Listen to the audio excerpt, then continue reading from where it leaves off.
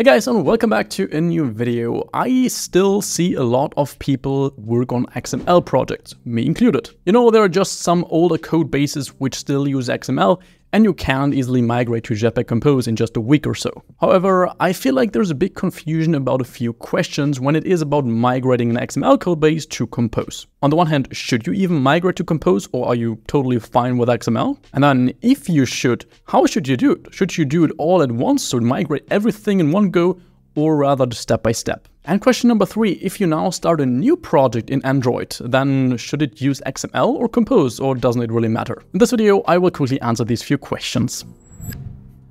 So nowadays, I've worked on a variety of different projects and a different scale. I've worked on pure XML projects, I've worked on projects which partly use Compose and partly XML, and I've worked on pure Jetpack Compose projects. And I think I got a good feeling for what makes sense for a code base when it is about choosing XML or Compose, while still looking at it from a real-life perspective. I don't just want to tell you migrate to Compose is the best technology. No, I want to evaluate that from a company's perspective, where time, money, and resources matter. So question number 1, should you even migrate to Jetpack Compose if you have an XML code base? My personal experience in the past years, where I mostly worked on Compose but also on XML code bases, has clearly shown that Compose code bases are just easier to maintain. They are more convenient to work with, they are easier to extend and add more features, at least in regards to UI. And all in all, I've heard from many developers using Jetpack Compose that it's just much more enjoyable than XML. However, that does not mean that your highest priority should be to migrate an XML code base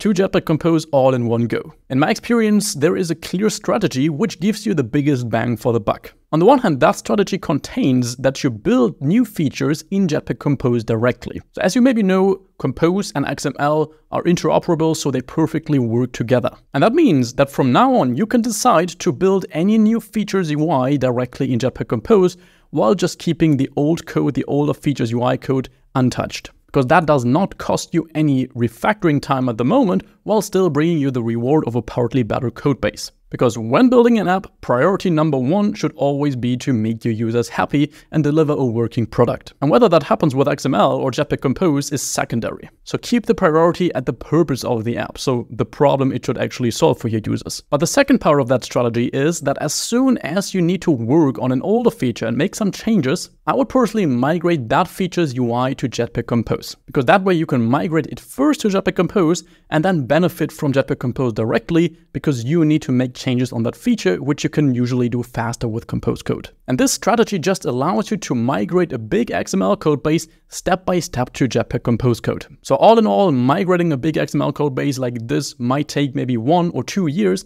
but then you're settled. And the company does not need to have like 5 developers who work on migrating to Compose full-time, which doesn't bring any immediate reward for the company. And that should have also already answered the question what you should now use for new projects in Android. Definitely use Compose, it really makes your life easier. So if you haven't learned Jetpack Compose by now, then it's really the time to do that. Otherwise, you will quickly fall behind. That is how Android development works, or development generally. We have to stay up to date.